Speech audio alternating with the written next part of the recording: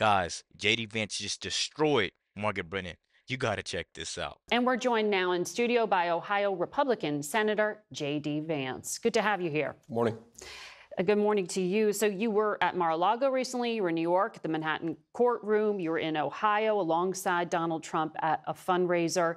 I know you keep getting asked whether or not you're going to be vice president or not. And you said you haven't spoken to him about it. Sure.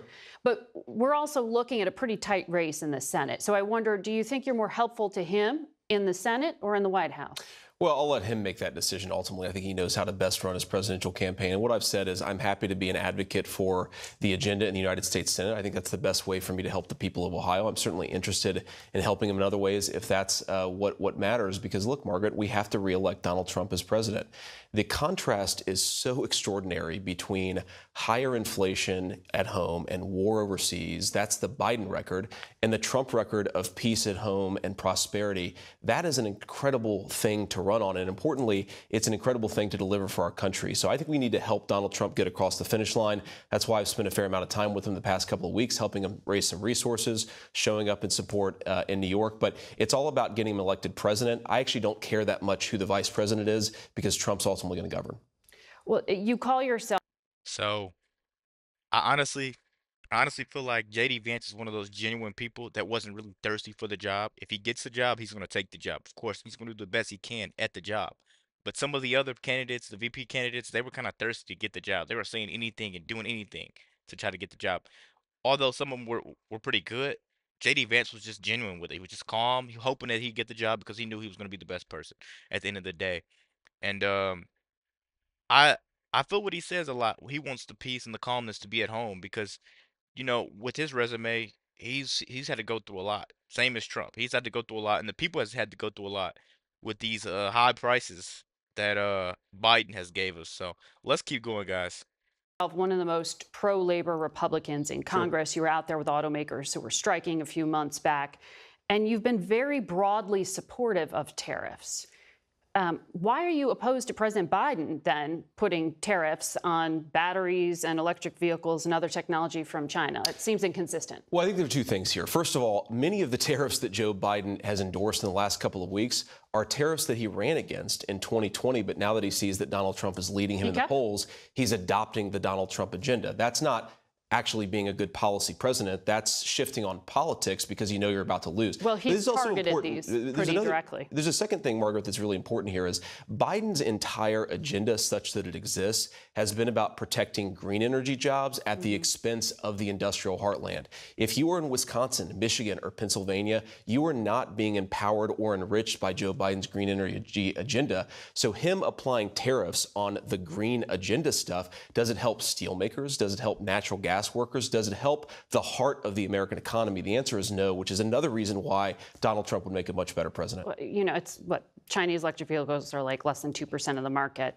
But the point here Well, is but it's a lot of the all supply. tariffs, though, but to your point, all tariffs, which you seem to be in favor of, they're inflationary. So how is the Trump-Vance idea here going to help make things more affordable for people if you're putting taxes on goods they're purchasing from overseas? I don't necessarily buy the premise there, Margaret. If you apply tariffs, really what it is you're saying that we're going to penalize you for using slave labor in China and importing that stuff in the United States. What you end up doing is you end up making more stuff in America, in Pennsylvania, in Ohio, and in Michigan. That did not happen in the that, Trump administration, though. Well, it actually did happen in the Trump administration, Margaret. Manufacturing jobs came back? You did have significant onshoring. You had significant increases in people investing in factory construction, but it takes time, Margaret. And that's one of the reasons why I think that we need a second term of President Trump is this stuff is not going to happen overnight. The American heartland wasn't destroyed in 4 years. It's not going to be rebuilt in 4 years, but you really need to double down on this policy of bringing good jobs back to the heartland and, more importantly, making stuff in America. We have to be self-reliant as a country. We haven't heard a lot of specifics. So I'm really big on that, on bringing the jobs, back here to where they belong. Because why would you want to get some stuff from there for really cheap, then they mark up the price here when people here could be working in those same type of factories with better conditions, of course, way better conditions, and making the same stuff here. We save money and we're also employing our people. right? Instead of just employing those people where they're making a little bit of nothing and you're making everything, and then you just tax us for everything that you want to sell to us. It doesn't make sense to me. And Trump has done a really good job on bringing some of those jobs. He can't get all of them, but bringing some of them jobs back and making sure the American people can work. Because right now, man, that's what people need to do. A lot of people don't want to work. A lot of people don't want to go out there and work because everything's still expensive. You work 40 hours, 4 weeks, and then you just turned over because everything just marked up. You still turned over. No one could buy a house. No one can get these cars that they want to get. Man, barely can make a sandwich nowadays, man. You barely can make a sandwich. You barely can keep your phone on. You barely could keep the Wi-Fi, the lights on. You barely could just keep the real things. Barely could afford good toilet paper, man. You barely could afford good toilet paper. Man, we're just in real dark times right now. We really just need to make sure we go out and we vote. I'm gonna keep saying we need to go out. We need to vote. We need to make sure we get the right person in office because man, it's getting wild. It's getting wild. I'm telling you. And today, not today, just from today on forward, we need to be holding hands. We need to be locking in together, man, because together we could defeat these people. Together we can. Let's keep going. Civics. I mean, there's been ranges of a 10% to 60% tariffs. Do you know what the plan is?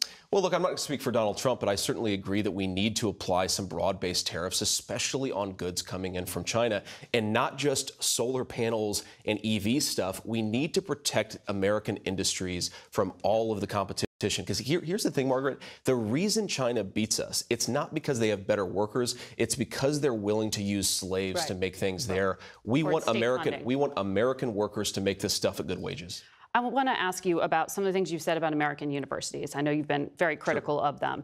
You gave an interview in February. You said the closest conservatives have ever gotten to successfully dealing with the left-wing domination of universities is Viktor Orban's approach in Hungary. I think his way has to be the model for us, not to eliminate universities, but to give the choice between survival or taking a much less biased approach to teaching. He seized control of state universities and put them in foundations that were then run by his allies.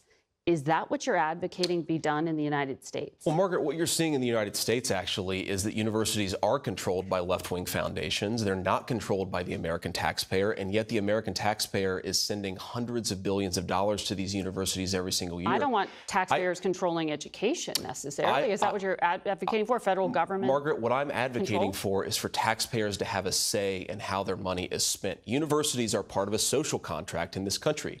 They educate our children. They produce important intellectual property. They get a lot of money because of it. But if they're not educating our children well and they're layering the next generation down in mountains of student debt, then they're not meeting their end of the bargain. I think it's totally reasonable to say there needs to be a political solution to that problem. Well, America's universities still attract talent from around the world, as you've went to one of America's very top schools. Look, there's still good things about American universities, but it's going in the wrong direction, Margaret. But Viktor Orban in particular, as you know, I mean, he rewrote the Constitution, he neutered the courts, he has tried to control the media. These are not necessarily conservative principles. So why would you want to mimic him? Well, look, I'm not endorsing every single thing that Viktor Orban has ever done. I don't know everything he's ever done. What I do think is on the university principle, the idea that taxpayers should have some influence in how their money is spent at these universities, it's a totally reasonable thing. And I do think that he's made some smart decisions. That's really weird because you could just not like Trump at all. Because let's say you agree with one thing and then they're like, Trump did this, Trump did that, Trump did that. It's not fair to sit there and say that because a lot of people out there, they won't tell you the truth, but there's some things that Trump has said that they agree with, but they vote blue no matter who. So that's why you're stuck with the times we're in now in these type of debates because they're just pointless to have, man. You're sitting there trying to nitpick everything that this guy does, but he just told you what he supports from and what he doesn't support. But you still want to go after him on it. It doesn't make sense. Let's keep going, guys. Decisions there that we could learn from the United States. Well, he was just welcomed at Mar-a-Lago, and as you know, Leader McConnell just spoke out on the floor of the Senate this past week after Xi Jinping visited Hungary. He's trying to broker trade deals. They're brokering trade deals not just with Russia, but with Iran. Orban, because of this, McConnell said it should be a red flag for anyone seriously concerned about competition with China. So why take any policy cues from a man and a country and a strategy cozying up to America's adversaries? Well, look, Margaret, Hungary is a nation of 10 million people. America is a nation of 330 million people in the most important economy in the world. I don't think that we should take every cue, but I actually have to reject the premise here because why is Viktor Orban getting closer to China? In part because American leadership is not making smart decisions. We are pushing other nations into the arms of the Chinese because we don't make enough stuff, because we pursue a ridiculous foreign policy very often. We have to be more self-reliant. I don't like China. I don't like that China has stolen a lot of American jobs. The reason they've done it is because American leadership has made bad decisions. That's our fault, and that's something we can fix as Americans. You've talked a lot about the need for the United States to pivot to Asia and let the Europeans focus on Europe. But Xi Jinping is focusing on Europe. Why would you cede influence? Because you've really been opposed to helping Ukraine in its fight. You've said a lot of things that are suggested that you just want to pull back. Let me address that point, Mark. First of all, I think the reason that we have to be smart in Ukraine is we don't have a strategy. What is Joe Biden trying to do? What is another $60 billion accomplishing that $120 billion hasn't? We have to have a smart strategy to spend American taxpayer dollars. But on this, 80% of it funds the U.S. defense industrial base from on the this supplemental question, just passed. Europe and China and the intertwinement between those two. Look, the reason Europe has become weaker is because they've deindustrialized. And why have they deindustrialized? Because they pursued a green energy agenda following the lead of the Biden administration, and that necessarily empowers China and Russia. We need to acknowledge that it's our decisions that are making these countries stronger. We need to fix that, not whine at countries that have 10 million people. Or people just like cheap stuff no matter where they live, right? So and they look for cheaper providers. They'd love to have cheap energy in Europe, and they don't have it because of the policies of the green energy lobby. I want to ask you about abortion because we see it in our polling as so most You see how she didn't say anything about that. Listen. stuff no matter where they live, right? So and they look for cheaper providers. They'd love to have cheap energy in Europe, and they don't have it because of the policies of the green energy lobby. I want to ask you about abortion because we see it in our polling as so motivating. So she's going to keep throwing shots. Now she's trying to ask about abortion. She's just trying to just twist him up in his words, man, and it's just not working, honestly. But President Trump has adopted this position that it should be states that control abortion access. You said back in 2022 that a proposal to limit abortion access after 15 weeks of pregnancy was something you would support, and some minimal national standard. What is the minimum national standard that you want the federal government to have on abortion?